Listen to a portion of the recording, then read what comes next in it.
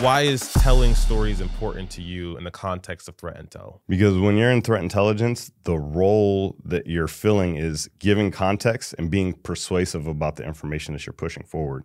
You don't just throw data at the wall. You're trying to get to intelligence. You're setting that context. You're telling the story. Like, hey, if this is a scenario that happens to us, these are the things that could happen. And there's a high likelihood that it could happen. And my confidence is very clear because I might have multiple sources.